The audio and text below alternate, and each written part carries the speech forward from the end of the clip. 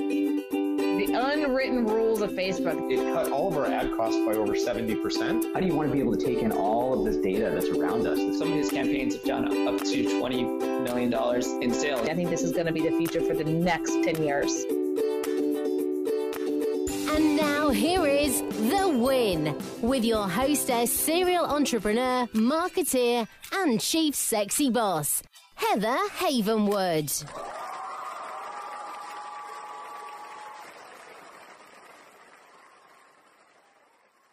Look, our whole world revolves around our iPhone, iPad, Droid. You know, they say we look at our phones on average 150 times a day. And if you're a small business and want to actually grow, you need to reach people where they're looking at and listening the most, their smartphones. See, marketing via text messaging is a great way to start, and it's super easy. Just text the word START to 72,000 to learn more about my friends at Mobit. They're marketing experts, and they will show you how to use text messaging for your business and to get more leads and convert them amazingly. Again, text the word START to 72,000. Again, that's text the word START, S-T-A-R-T, to 72,000. Hi, everyone, and welcome to The Win with Heather Havenwood. You can check me out here on iTunes, iHeart, and all the crazy stuff. And today I have someone on the line, which, by the way, he's already interviewed me. So now I get to interview him, which is a ton of fun. And he's a Texan. So just watch out. This is going to be a fun interview. And he's kind of a badass. And I can say that. So welcome, Matt.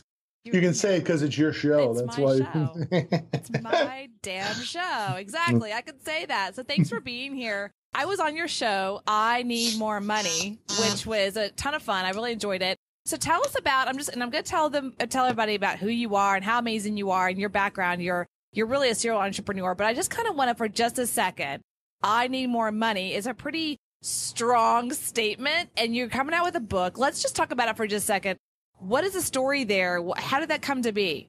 Look, I need more money. I mean, period, end of story. Yeah. I need more money. And I got some money, but I need more money. The genesis of the story of I Need More Money, which is a book that's coming out in the summer of 2017, it started with my brother-in-law 2 years ago, Easter Sunday. We always have Easter Sunday at my mother-in-law's house. This is my wife's mom and my wife's brother, and he looked like heck in a handbasket that day. And he looked stressed, but he looked sick too. He looked sullen. He looked gray. He just didn't look good. And he didn't eat anything that day either, which was different, unusual. And then immediately fell asleep. And when he woke up, I said, you know, John, something's just a little off today. And he said, boy, I've been feeling off for the last 3 or 4 months. He says, I just don't feel well, but I'm going to the doctor's in the morning and we'll get it taken care of. Well, he went to the doctor the following morning, and then we got a call. He was taken immediately to the emergency room with stage 4 cancer. Oh my gosh. He's 46, 4 kids. The youngest has some learning disabilities. And obviously it was tragic and unfortunate, but it really does get worse in that it turned out that he had no health insurance and no life insurance and $100 in the bank. And so the genesis of the book is that story, but it really goes in 2 different directions. Yeah. The first direction is simple. I need more money, and I think everybody else needs more money. Right. But the other piece of it is, why was I able to help him? Why was my wife and I able to help him and basically remove the financial burden and the guilt, by the way, that I know he had in an effort to try to get him better? It didn't work. He died almost 1 year to the day.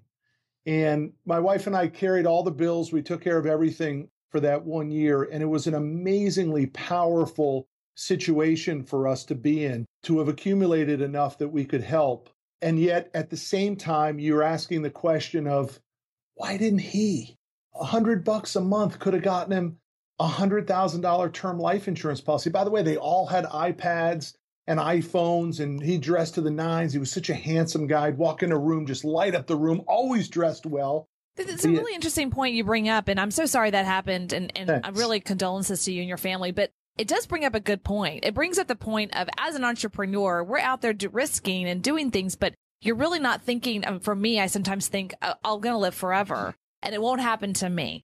And nothing will happen to me. I don't need that insurance. You know, I'm 40. I mean, come on. Yeah. Come on. I got at least 20, 30, 40 years to hang out in this world. And it really is kind of an eye opener of like, what's the whole point of entrepreneurship? And people forget sometimes as an entrepreneur, the whole damn point of entrepreneurship is to make money. Period. And the reason we make money is to use it for things that we need, called healthcare, whatever that is, education, higher education for our kids, and on it goes. But people forget, I think sometimes in entrepreneurship land, they get this thing called, we want to do our passion. It's about making money. I love that you say that, I need more money, because in the world of entrepreneurship, people kind of have this, I don't know what the word is, make it help me, Matt, but the word is like, ooh, you make money, you're evil or something. Like, hello, I want to eat and I want to have great health care and I want to be able to go to Cancun and relax a little bit. That takes this thing called dinero. Yeah. So what's wrong with that? And what was your mindset different? The difference between you maybe and your brother-in-law that's no longer with us, maybe what was the difference of that mindset? Maybe you can shed some light on that. No, you're right, though. Everybody thinks that we've got more time. And the reality is that we don't know when the surprise is going to happen. Look, in my office last Thursday, we had a huge flood from the office next door to us. It's a vacant office, and the pipe burst, and it flooded our office all night long. So we woke up, and first guy here in the office at 6:30 in the morning calls me and says, we've got a problem. We've got 3 inches of water all over the place. We don't know when 2 planes are going to hit skyscrapers. We don't know when a toilet's going to break. And we don't know when the doctor is going to say you got stage 4 cancer. So this silliness that so many entrepreneurs are caught up in, which is this lifestyle business. I'm not a lifestyle business guy. I'm a maximum profit business guy. And I think more people need to take that approach. And the reason for the approach is not greed. It's truly for freedom and the ability to help people. Because the takeaway of my brother-in-law's story, like I said, is twofold. One, don't put yourself in that spot. But two, God, what a blessing it was that we were able to do it for him. What an amazing, incredible power that it was that we had the money to help him through that. It didn't impact us at all, but it made all the difference in his attempt to get better and try to recover. Now, the downside is that his family is still left with no money. Could you imagine? Just think about it for a second, 100 grand. What 100 grand would have done, right? Helped so much with the mortgage, with the everything, the bills, whatever's coming their way, the future education for their 4 children. Because let's be honest, it's expensive out there. And I mean that in a most loving way. It's not easy anymore. It's not. I mean, people have this like high in the pie sky. It's great. And just think about it and it will come. It's like, you have to work now to make money. I mean, a lot of my friends who are true entrepreneurs, meaning they're interested in the damn profitability of their business, not what it looks like from the outside, but are they making money? That's called balance sheet statements, all this kind of fun stuff. They actually go, hey, I'm 60, 70 years old, 65, 70 years old. They're looking at the balance sheet. What can I use this money for? How can I leverage that money? That's true entrepreneurship. I live in Austin, as you know, and I feel like Austin has this mini Silicon Valley feel sometimes. And so there's this, it's a cool thing to be an entrepreneur thing going on, you know what I mean? Like, I'm an entrepreneur, and I'm like, great. Like, what's your business and what's your profitability in that, and what's your tax rate? They're like, you know? I'm working on an app. We're going to VCs. We're in round 2 on an app. Yeah, I mean, it's craziness. It's all so silly. The reality is, it takes a long time to make real money. By the way, I talk about this in the book because what do you talk about in the book? What's the book about? I want real takeaways for the readers, not only as a wake-up call for people. By the way, the working title of the book before the publisher picked it up was Middle-Aged Man's Bitch Slap. That was the working title. Okay, I really like that, by the way. I did too, but they didn't like it. We had to tone it down a little bit. But I loved it too, because so many people need that wake-up call. Look, I live in a fancy town, and, you know, I coach my youngest son's lacrosse team, and I show up there. I mean, I'm rushing to get to practice at 5:30. I'm changing in the parking lot into my stuff. And I see all these guys out there throwing the ball with their kids. They're already changed out in their Under Armour. They're all driving big Mercedes. And I'm saying to myself, what the heck do these guys do for a living? I'm grinding it after 21 years, have a very successful business, and I'm still humping it every day. And these guys make it look so easy. It's not. That's the point. I'm not looking for the easiness. I'm looking to stay in the game all the time, because I think when you stop staying in the game, that's when you get whacked. It is when you get whacked. It's a great analogy. I mean, baseball, football, you look at the guys who make it look easy versus the ones who are out there every single day and they're hitting the grind and they're actually grinding out. They're the ones that have the longevity in their business, 10, 12 years, which is a long time in the football space, right? But in our world too, Donald Trump right now, just because he's in the space right now, obviously all over the news, and people look at him and go, well, he's still grinding it out. Should billionaires still grind it out? it's because he loves the game and he likes money. Like, Totally. and I love power. that about him. And he loves the power around that. But how many times does he help people? There's so many stories out there that kind of trickle through. You start to hear about it, how he's paid someone's house off, or he's completely wrote a check for someone's health care. Like, you don't even hear about it, but he does that because it gives him the power for himself. So I have a question for you. So if I'm picking up the book right now in summer 2017, I need more money. What are you going to tell me? And I have also another question behind that. Is this a book that you're are you writing it for your brother-in-law? Is it kind of like, I wish I gave him this advice back then and maybe I would have made a difference for him? Is it that? It's a great question. There's a couple takeaways in the book. The first takeaway is I hope it is a wake-up call. I hope literally the content of the book wakes people up to the concept of they need more money. And they stop living in what we refer to in the book is called false positive, this idea where you're really not doing as well as you think you are. I mean, look, just because you can go on the $20,000 vacation and drive the Mercedes and the bills don't come in pink slips has no connection to wealth or riches or all that stuff. The second thing in the book is we give very specific data of really what it takes. And I got a little pushback from the group on this one, but I pushed through anyway. I mean, I specifically say life begins at 150 grand a year, life gets better at 250, and life gets real good at 500. That's the way it plays out, period, end of story. Nobody can tell me differently on it. So for those making 50, 60, you got to get to 150. For those making 150, you realize it's not enough. You got to get to 250. And for those at 250, you can realize that you're probably pretty darn close to 500, 750, or $1 million with just a few tweaks. If you're already at 250, the book can get you to $1 million. And we get there through the roadmap. We refer to it as our small business money machine. The small business money machine encompasses for both employees and employers. And we walk you through the 6 or 7 steps that impact your financial existence and get you from wherever you are to the next level. So it's a fascinating book, peppered with lots of my own personal stories of my struggle to get, I don't want to say rich, but certainly to accumulate wealth. And then all the mistakes I made along the way, and then all the people I've been able to help, not just financially, but also through the roadmap. I mean, I've got some people in my office whose lives have been changed. I've got hundreds and hundreds of clients who followed our small business money machine whose lives have been changed. And I want to be able to do that to the masses. And the book is my effort and my attempt to do it. And thank goodness it got picked up by the #1 literary agent called Dupree Miller, and it got picked up by Penguin Books, which is a division of Random House. Well, So that's kind of big deal. it is. They saw it too. Huge. But you got to put yourself out there. I mean, who wants to? I mean, I guarantee you my wife is going to be at lunch with some of her friends and they're going to be like, what's this? You need more money? I thought you guys are doing pretty good. What's going on at the Manero house, you know? Well, we always need more money. That's all I'm going to say. I just want to let you guys know a little bit about Matt here. He is the CEO of a couple businesses. However, you can also find him at cffnation.com, where he hosts his own weekly radio show, which I've been on. He hosts The Grit, as well as I Need More Money, and many other things. Go check him out at cffnation.com. It's nation and nationwide.com. Go check those both out, as well as facebook.com/cffnationwide. So, Matt, all right. So here you are in Dallas. I have to say, I have to put this out there because you and I talked about this. I live in Austin. You live in Dallas. And I lived in Dallas for a couple of years. And I called it the $30,000 millionaire. You know what I'm talking about. Sure. They're everywhere, especially the Deep Ellum area, all that. Now, people go, what's a $30,000 millionaire? It's the guy or gal, usually guy. Just going to put that out there as a generalization. They're making about $35,000 a year. They got a really nice BMW or Mercedes that's probably on a lease. And they're spending about $1,200, $1,500 a month for a 1-bedroom apartment in the Deep Ellum area, Lower Greenville area. And they look like they're making $1 million. Meanwhile, their paycheck's about $40K. So is that still going on in Dallas? I have to ask.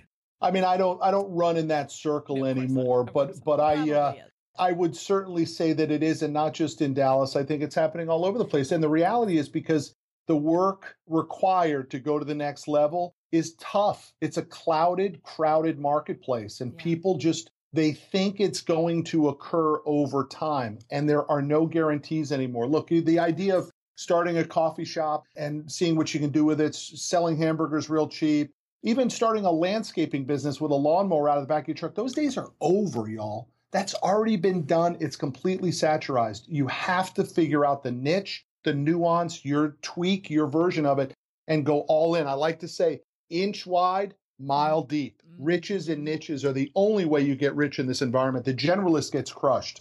That's something I've said in other podcasts and other shows before, which I'm all about going deep and going deep, deep, deep. I was actually told that by a mentor of mine almost 10, 15 years ago at this point. So let me ask you a question.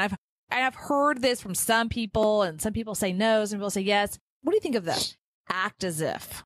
There's some people say, well, act you're successful and you will be, or act as if. I'm a little like yes tough. And no. I don't know. What do you think? What's your take on that? Right. It's the old fake it till you make it deal. Yeah. Right. There's so many fakers. There's so many fakers. I think the reality is that the marketplace is so transparent now that you don't need that. So what I'm looking for is when somebody comes to my office, I want them to tell me what their real desires are, what their ambitions are, and what their problems are. I'm not interested in how well you're dressed and the name dropping and all that sort of stuff. I need to know you personally. And the rich people that I have been fortunate enough to meet, they see the phony coming a mile away. Yeah. So I think there's a tremendous value to authenticity today, and young people aren't admitting it. They want to be something different. And I think if they just came in, if they came to me and said, man, I don't know what to do. I just need a roadmap. So I'd give it to them. That's what I was looking for. Goodness sake, that's what I needed. I never got that. I was begging for it. Somebody tell me what I should do. I'll run through fire for you. And it never came along. So the rich guys are looking for that in the younger generation, and we're more than willing to help. But it's hard. Are you seeing it on your end? Like, are you seeing that I'm going to call them the millennials for a second, so don't, people freaked out. But are you seeing that people, if they're raising their hand going, tell me, because I was the same way, but I'm not seeing that in that generation. Are you? I'm not, but it's a huge, durable competitive advantage if they want to use a Warren Buffett term.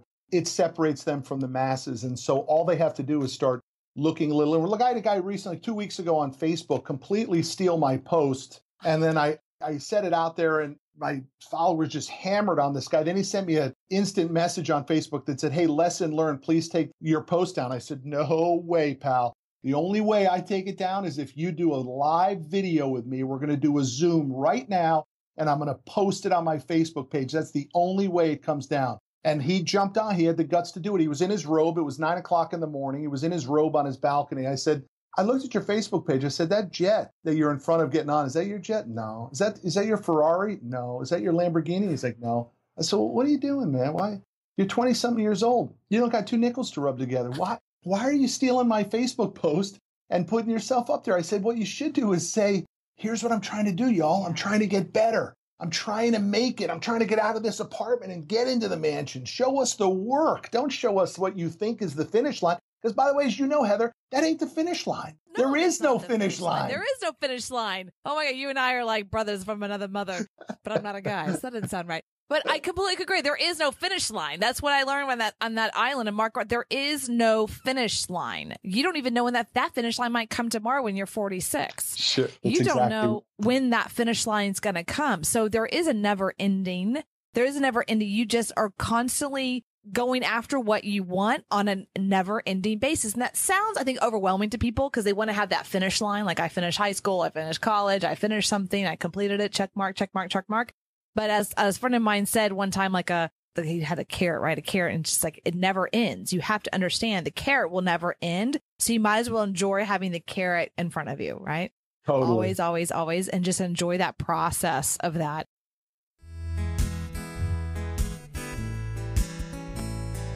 Ever want to create an online course? Ever want to duplicate yourself and your expertise, but you're not techie? Then listen up. Thinkific was designed with you in mind. Thinkific is an online platform that gives you all the tools you need to easily and quickly create and sell online courses. They take all the tech headaches out of online course creation, like designing your course, hosting your content, taking payments, and integrating with other applications, so you can focus on creating the content, engaging with your students, and making money. Are you ready to stop repeating yourself to one person and instead leveraging your time by creating an online course? Great. Then go to heatherhavenwood.com/thinkific.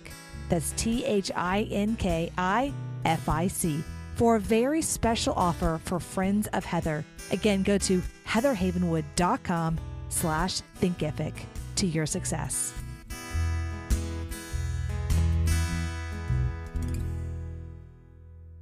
So let me ask you a question, and I want to give you guys an understanding of who you are. And sounds like, well, it says here on your bio that Today Commercial Fleet Financing made the Inc. magazine top 500. Congratulations. Was that in 2016 or 15? What year was that?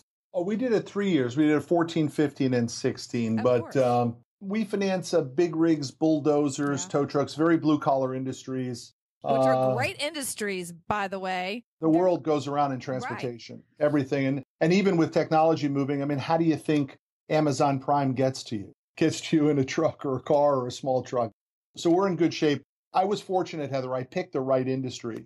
I always knew there was money in my business, right? Because it was dominated by large publicly traded banks. I knew that a small independent with a lot of hustle could do well in it. The reality is I just didn't realize how hard it was going to be and how long it was going to take. And I think that's a takeaway for the audience. Listen, success doesn't happen overnight. In fact, you will face far more failures for an extended period of time. And that's my first book, The Grit, comes in. And you got to be gritty. You just got to stick it out. You got to keep getting up every day, turn the key to the office, show up, make phone calls, and eventually the tide will turn if you're pushing at the right level.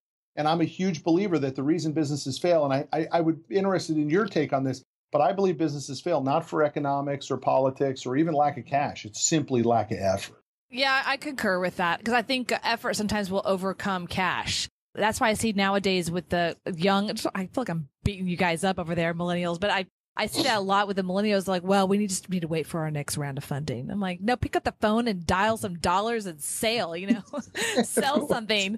Pick up the phone and start dialing. That's from the Wall Street. If you haven't seen that movie, I highly stress it. But it's all about pick up the phone and start dialing. I don't know if you ever saw that movie, The Wall Street. I love it, of course, yeah. But it's not just millennials, though. I mean, it's all ages. Everybody doesn't work hard enough. I mean, that's the way it is. I look back at my first 10 years in business. I thought I was pushing, man. I had a lot more to go. I needed to push at a big, deeper level to be able to move the ball and move the needle. And I didn't get it. I thought I was pushing, but I was moving at these small increments because I thought that was good, right? What was that moment, though? What was the moment that you're like, oh my God, I thought I was moving hard and I'm not moving hard? Was there someone that just like slapped you across the head like, yo, biatch, you ain't doing something? Yeah. Or was it just something else? Yeah, I'm married to her. I mean, every day I would come home and I would look for a shoulder to cry on, and my wife would say, a true story, I remember it vividly. I can feel literally right now, I can feel the touch of the doorknob when I walked in. And I knew it was Friday. I knew my wife was going to ask me the same question. Did you pay yourself this week? And my only thing to her was, am I going to tell her the truth or am I going to continue the lie? And I said, no. And she said, I'm going to ask you one question. Did you pay your employees? And I said, yes. And she said, how could you do that to us? Now, I have my wife and 3 boys. How could you do that to us? What's the matter with you? She would say. And she said, one day you're going to realize it, Matt. You're so much bigger than your business. One day you're going to realize it. I heard that over and over. It would make me crazy. And then one day I said, that's enough, man. I'm going to do 2 things. I'm going to build a $100 million business. I'm going to shut my wife up. And I did it. I did both. There's power there. My wife never asks me that question anymore. I have to say, men out there, you're listening, the right woman can make or break you. That's all I'm saying. They can make or break you because we have that power to push you or to destroy you. So you might as well pick one that's going to, or both at the same time, as my fiance now says. Oh, you just bother me. What is that? I'm like, well, it's because I'm pushing you. Stop pushing me. That's my job. So it's either that or I destroy you. So let's not do that, right? My wife was right, as you are too, though. With all due respect, I don't know your fiance, but everybody needs a good push. They do. Especially, I think, I do believe in, and I remember there was about 5 years ago, I was here in Austin. Quick story. I got invited randomly to be in front of a small group, about 10 guys. They were in their 20s, so they're definitely in college. And I stood up there, and they were there learning how to talk to women. Okay. And I said, women can make or break you. So you have to be really careful on who you select. Don't pick a psycho. All women are crazy, but don't pick a psycho. But you got to know that all women are crazy. So you might as well pick a good crazy, and all women can make or break you. Now, I just remember the moment, and I'm looking at these guys' eyes, and the eyes just had this look like, what? What do you mean? How's that work? Exactly. I mean, it's like deadness, right? Like they didn't know how to respond to me. And some goober guy in the back's like, whatever, man. Like, women don't make or break me. And this guy's like 22. I'm like, really? Have you ever had a girl, break your heart and you can't even think the next day and you fail your test? He's like, what? Yeah. And I just was like, ha ha ha ha ha ha. So you might as well learn that all women are crazy, but the ones you stay away from are psycho. A good crazy will push you, right? So it's the most important decision you'll make because you really need that. is. You need that person right there, and good and bad. Especially for an entrepreneur Big in time. partnership. So let me ask you this question: in the world of entrepreneurship, have you ever had a partnership go bad? I'm not talking about marriage, but like a business partnership or maybe a situation where you're like, I probably shouldn't have done that. Listen, the reality is my old man left when I was 6 months old, right? I never saw him. I never met him. I never spoke to him. I know nothing about him. From that moment on, and I know it sounds weird, from that moment on, I was not a very trusting person, period, end of story. So for me, partnerships or really shoulders to lean on, mentors, man, I never saw that. They could have been there for me, but I was so entrenched in, I'm going to have to do it myself. So I never looked for a partnership. To this day, I have in all my businesses, I have no partners. And that has hurt me, by the way. That has absolutely hurt me. I could have been more successful had I relied on some partners. And now I'm starting to build some, they're not partnerships, but they are unique relationships. I'm doing some real estate stuff with a couple guys that is really, really exciting and changing some things. That's completely outside of my core businesses. But I'm seeing the power that using other people's expertise to make up for some of my weaknesses, I'm seeing how quickly we can jump steps. Man, if I had done that earlier, we'd be a lot further along than we are, and we're pretty far along. So the reality is, Heather, I just beat my business with a stick. I just beat it to death for 20 years. And eventually I looked up and I had something meaningful. But along the way, it was extremely difficult and extremely hard. And I love that you're so honest about it and authentic about it. I mean, really, I love that. And I'm with you. I like individual sports, like tennis, or I love skiing. Why do I like skiing? Because if I fall, I fell. It wasn't because somebody else. I'm not a big team sport gal. I'll watch football, but that's pretty much it. So, of course, in business, I'm very like that with business partners, and I've had a bad business partnership completely explode. So even more so now. I remember that story. I remember you telling me that. So now I'm even more so of the solo. And I just wanted to ask you, in your world of business and hiring people and finding people to do business with, I would probably insert, I'm pretty sure on this with you, that you're really good at reading people. Yeah, I like to think so, but I've been let down many, many, many times by employees that I thought were going to be home runs.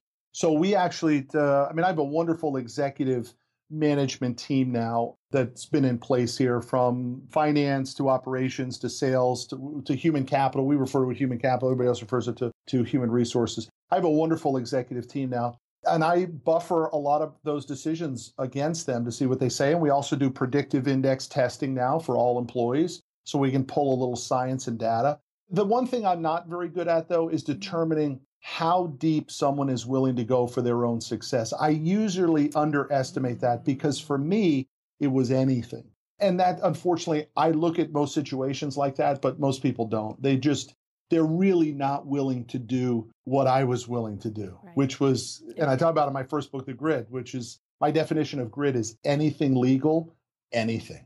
Anything legal. Ooh, that's good. Yeah, no, well, I concur with that. Human capital, I think your business becomes a human capital business, and less about the service and product. It becomes about the people in the business and how you train them. In the world of entrepreneurship today, if there was someone listening who is a millennial who hasn't turned us off yet, or maybe someone who's a female or not, because you, by the way, you're the one who said, I have to reiterate this because I love that you said this, that women make better managers. We do. The two toughest people on my executive management team are women, and they are tough as nails. They are better at business decisions than I am. We're good. No question about it. We've been running households. We've been the CEO of households forever. You don't think that's like running a business? You ever tried to run a household of children? Women have the amazing power, though. They have the ability to go back and forth between female and, I'm not going to say male, but female and decision making. Men don't have that, right? We just have caveman. Women have the ability to go in and out, and it's a magical combination in business. Well, it sounds like to me you've recognized that in women, and you've allowed them and given them the space to like show it. And when you do that, your business will completely alter. I mean, I really believe that. So that's what I'm hearing. No, when did that happen? When did you have that aha moment? Curious. Do you remember? Kind of ish. I had a wonderful office manager when I first started the business. She helped me grow the business. We were together 6 years. I had a second amazing office manager. She was with me 6 or 7 years. And my VP of operations now, has been with me going on 6 years. So people always look back on the important people in their lives. I mean, outside of my family, these three amazing women who helped me grow this business were incredibly powerful. So, my executive team has been in place a year, and they've done an amazing job. It's a weird transition, though, for entrepreneurs who are listening. When you go from the tactician and the doer in your business to now truly the owner, manager, overseer of just a few people, it's a very weird transition. How was that transition for you? Can you talk about that a little bit? I'm in the process of that in one of my companies. Less and less technician and trying to release stuff, and it's very hard. It's weird because you almost have a little bit of guilt because now you start doing things. What do? You start writing books, you do podcasts, you do speaking things, and you're sort of like, well, who's closing deals? Well, your systems, your processes, your people. Now it's go time. Is it true? Do you really have that? Or do you just have you having to sell and clean up all the mess? I mean, so it's a test. And I should have done it earlier because I did too much too long. And I think I paid a price for it. I mean, I'm not kidding for the entrepreneurial audience. I'm 47 years old. And I think I paid a physical price for my business. My business hurt me physically, whether it's putting on weight or not working out enough because of time pressures, all that sort of stuff. And I'm actually starting to get back to this balance idea now. But boy, What? What's that? I was so twisted balance? off. What's that? Hold on. What's a balance? I'm kidding. I think entrepreneurship, we don't have that. Like, what's balance? I think a balance is where you actually choose what your calendar has on it, right? It doesn't mean it's a smaller or lesser calendar. My calendar is ridiculously full, but a lot of it is with things I like to do. My choices. I'm much more in a proactive mindset than a reactive mindset. And that's important if you want to, I think at some point get out of your business. I mean, the business has to be able to do, Heather, what it was originally designed to do. Which is support you, right? It could be anything. If you want to surf in Costa Rica, I'm down with that. Go for it. If you have a business, if you want an internet business that makes $5,000 a month and allows you to do that, I'm okay with that. So why are you doing the books and the podcast thing? I mean, look, you're in 4 companies that do over $100 million a year. Yeah. Like, hang out, go to Cancun, buddy. Like, what's the point? What is that for you? I don't like that lifestyle. I mean, I just got back from Belize a couple of weeks ago with my kids and my wife and another couple. We had a wonderful time. But like Trump, like guys like Cardone or Vaynerchuk and all these names that we're familiar with, I'm not putting myself in those categories, but I like what I do. So I don't live a life that needs a vacation, right? If I needed that life, I would change it. I like doing everything I do. I start piano lessons tonight. I like doing all of it. So that's cool. Why do people need to get away from work? I mean, just make it life. Right. Just make it life versus a place to go and retire from. Have fun with it. It doesn't work. Have fun with it. Well, I just really want to appreciate you being here. I love talking to you. We could talk forever. I know we could. And we totally, but its time is coming out. You got a full calendar, and I totally respect that. So you're listening to The Win with Heather Havenwood, but I just want to do last words here. So last statements or last words. And if someone's listening who's a millennial saying, I don't know, I really want this. I want to know the blueprint. What is that small business blueprint? Where can I go? What can I do? Matt, what do you think? First thing you got to do is you got to dream big, like monster big. I'm not talking about like dream, like own a house and a car. I mean, big monster dreams, huge dreams, private jet. I mean, multiple mansions. If it's monetarily, how many people can you help? I mean, big thought processes. The second thing is you got to find the right platform. How many people do we know who have ambition, but they're just in the wrong thing? I interviewed a person this morning. She worked at Cintas, the uniform company. Hustler, hard driving. I'm like, but you can't make any money in that job. So the platform is really important. You got to find the right platform. A couple great platforms. Number one, cybersecurity, always going to be powerful and important. I think artificial intelligence is going to change the world. My boys are 14, 12, and 10. I spend a lot of time on those two subjects with them. I want them to go into those spaces. The transportation industry is a wonderful industry too, but not a huge moneymaker in most of them. Mine happens to be a good spot. But people need to understand the platform. And then last thing I would say is don't be afraid to ask somebody who's ridiculously successful for their help. They'll give it to you. I'm working with a billionaire right now who's become a friend of mine, all because I simply said, look, I just need to learn from you. He's like, fine, hang out with me. Let's go. Just because I asked. All the guests I've had on my radio show, including you, comes from asking. Don't be afraid to ask. Ask for what it is that you want, and you will find far more people willing to help you than people who reject you. That's actually really true. That's really true. So you do have mentors. You do have coaches. I do. Some I pay big money for. I probably I pay over 6 figures a year for personal coaching. Every single person I know who's really successful, if you really ask them, they say that it's about a $6K, or whatever, $100,000 or more in true coaching mentorship, because they're always willing to learn what's the next level, what's next step. Yeah, I need to know what I don't know. I finish every meeting that I'm in, if I'm in a sales capacity or a marketing meeting or a mentoring meeting, finish every session with this question: what didn't I ask that I should have asked? Ooh. And they tell me, they say, oh, you should have, when I took you down here, you should have said this, right? Or, well, here's what I think's happening. I finish every session with, what should I have asked that I didn't ask? Tell me what I don't know.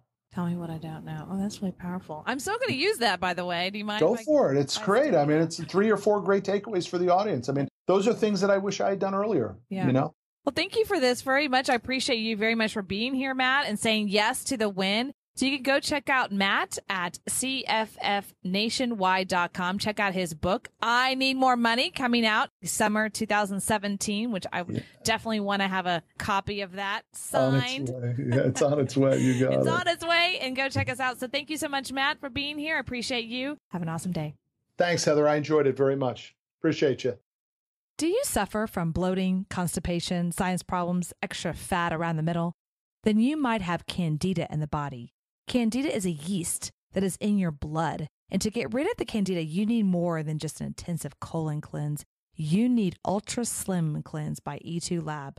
Ultra Slim Cleanse helps reduce candida, which can cause inflammation throughout the body. Ultra Slim Cleanse can go into your blood and pull out the toxins that cause gas, bloating, and other symptoms of yeast growth. Go check out heatherhavenwood.com/slim to watch a video from founder Dr. Don. Are you ready to get back to skinny? Go to heatherhavenwood.com/slim to get Ultra Slim Cleanse. Thank you for listening to The Win with Heather Havenwood. Interested in coaching with Heather? Go to heatherhavenwood.com and sign up for a business discovery consultation. Here is your free gift for listening.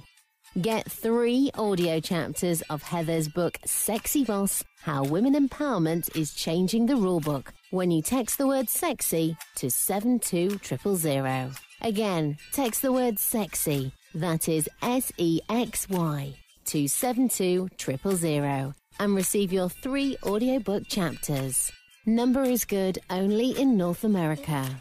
For outside the USA, text sexy to +1 323 457 2288. Text sexy to +1 323 457 2288. Long distance charges may apply. Heather wants to hear from you. Questions you want answered on the show. Comments, interview requests. Email media@sexybossinc.com or leave a private voicemail. 51 Boss is me. Again, the number is 512-677-4763. Check out all of Heather's sites. heatherhavenwood.com, sexybossinc.com, e2lab.com, datingtriggers.com. This is a Sexy Boss Wrap. This podcast is a copyright of Havenwood Worldwide, LLC.